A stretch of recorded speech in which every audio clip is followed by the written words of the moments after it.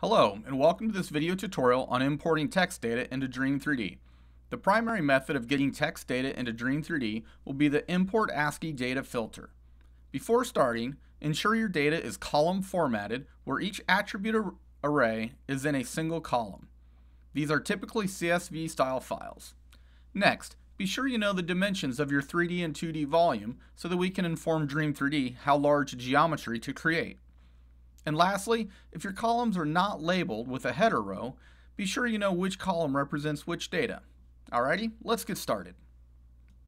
Here we have DREAM.3D running with an empty pipeline. Before we can import the data, there needs to be somewhere within the data structure for the data to reside. This is accomplished by adding the filter Create Data Container into the pipeline.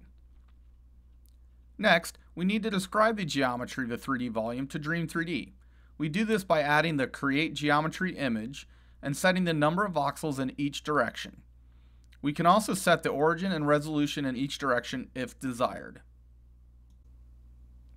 Now that we have the preliminaries set up, we can go ahead and add the Import ASCII Data filter. After adding the filter, we need to select our file and allow the system to do an initial scan of the file. This may take a little bit for large files or slower computers. When complete, the first 50 lines of the file will be displayed in the table. The first choice we need to make is how the data is separated or delimited. For this particular data set, tabs are used. After the selection is made, the data preview should expand to show the data in appropriate columns.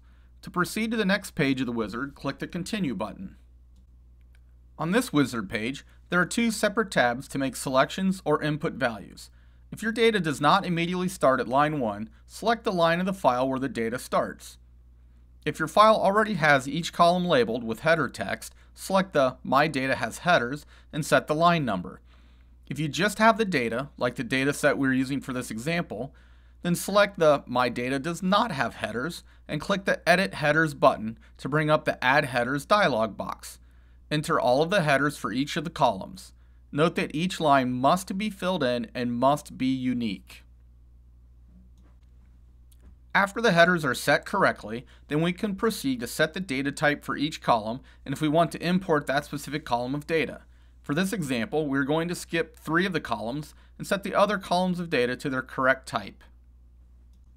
After setting everything on the Data Formatting tab, click on the Attribute Matrix Settings tab. This tab gives the user the choice to import into an existing attribute matrix or create a new one. For this tutorial, we're going to have the filter create a new one. We just need to select the data container that will hold the attribute matrix and set the attribute matrix type to cell. We need to add 2 more dimensions and set the value of each dimension to match the image geometry that we created in the previous filter. After these settings are complete, click the Done button. Lastly, we insert the right DREAM.3D data file into the pipeline and set an output file. When all is ready, we execute the pipeline, and after the pipeline is complete, we can open the resulting XDMF file in ParaView.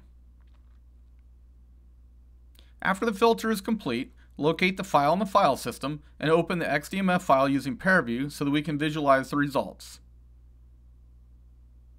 This concludes this short video on how to import text data into DREAM.3D.